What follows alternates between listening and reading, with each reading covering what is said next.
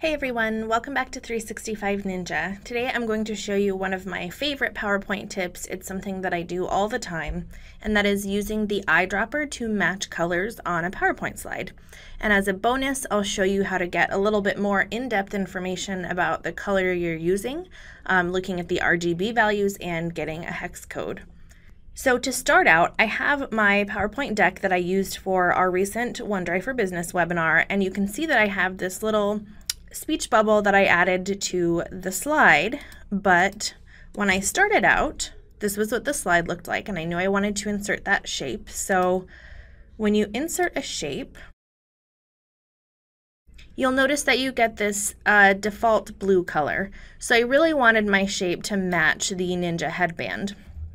And let me just put some text in here just for the sake of demonstration. So what I did first is I removed the outline. So now I just have that shape, but of course the color is not what I want. So with the shape selected, the shape fill that I wanted was the headband color.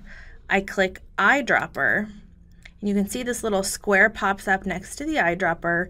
I hover it right over the color that I want, click it, and then like magic, the shape turns into that color. And you can do this for anything on a slide that has color. You can do it for text if you want. So let me, just for demonstration, highlight some text. Go back to my text color. You have the eyedropper there too. So let's say that I wanted it filled with the same white that is on the ninja face.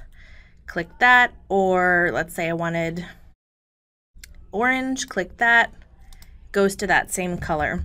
So this is really useful for making your slides look consistent and professional, and it removes all the guesswork. You don't have to use an additional tool. You can do it right in PowerPoint.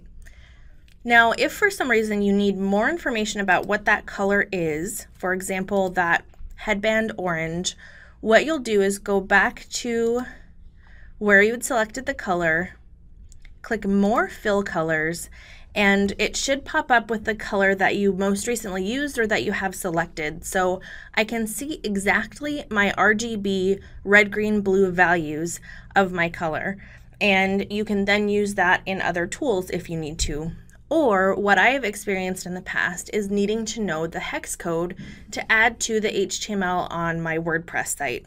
So what I'll do from here is remember or jot down those RGB values, 238, 85, 33.